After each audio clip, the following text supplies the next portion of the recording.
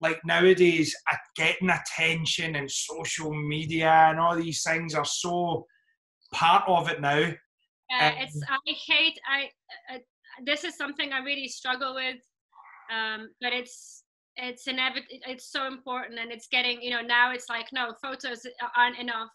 You need to do video content. Then it's like these horrible algorithms. So for example, if I post a photo of a artwork for my record, it's gonna get hardly any likes. If I post that record with the selfie like that, because my face is in it, I'll get more. I'm showing more skin, I'll get more. And it's really messed up. And it's so messed up.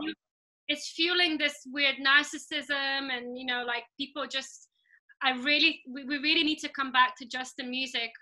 And it's the same with clubs. You know, I hate the DJ booth being like mad light show going in, and like, fine, for some artists that works, but most times it's like, especially what we play, it's, you want a dark room, you want it to be loud. It's you know, it's like a sanctuary for people to get lost in.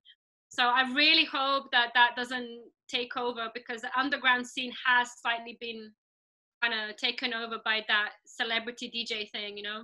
It's happening. It's here. Yeah, It's one of these things. The game has changed so much. I mean, I'm even seeing, like, recently, you know, that sort of story with that rapper that just got out of jail there, that young Tekashi 69, who... It's dreadful stuff. I mean, like, for hip-hop fans and a hip-hop purist, it's like terrible. But it just shows, like, where we're at. It's like that guy came straight out of jail. He had the biggest Instagram live show ever. He had over 2 million people watching. His song went straight to, like, he had like 50 million views in like 30 minutes on YouTube. And it's like, there's no substance really from the outside as him as an artist.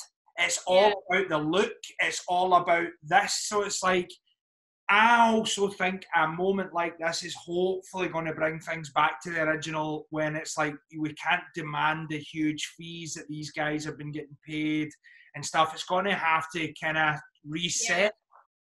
Because it was getting crazy there, as you say, like even that with the people in the booth and all that. It's not about the music, it's about the look, and that's when you have terrible music. Yeah, well, we shall see. we shall, but I mean, you're not the first. I mean, most people that we have had on all are quite similar about social media. It's like a necessary evil.